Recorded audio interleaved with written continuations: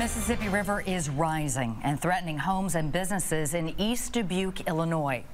According to the National Weather Service, river levels cleared 18.5 feet today. That is moderate flood stage. And it is predicted to be at major flood stage in that area next week. And KCRG TV9's Brian Tabak reports on the preparations as the water has already reached the East Dubuque Flats levee.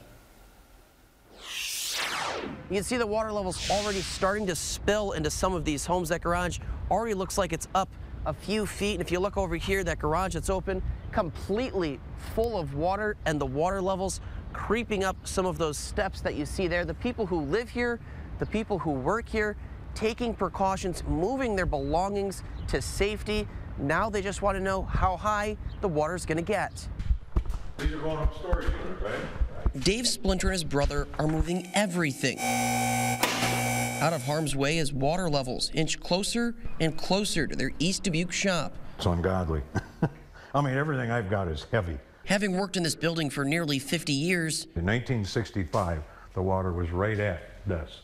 they're no strangers to clearing the entire building due to flooding. We've probably emptied this building 22, 23, maybe 24 times. But this year, his worry is that he doesn't know what to prepare for.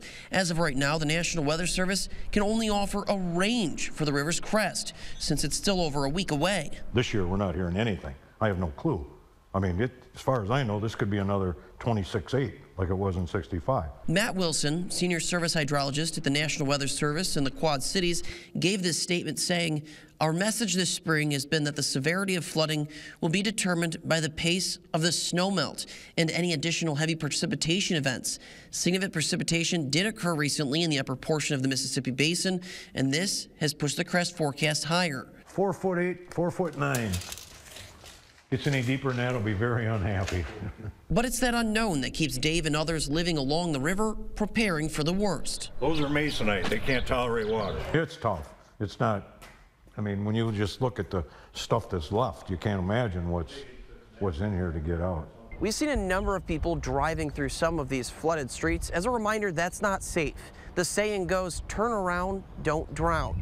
In East Dubuque, Brian Tabak, KCRG TV9 News.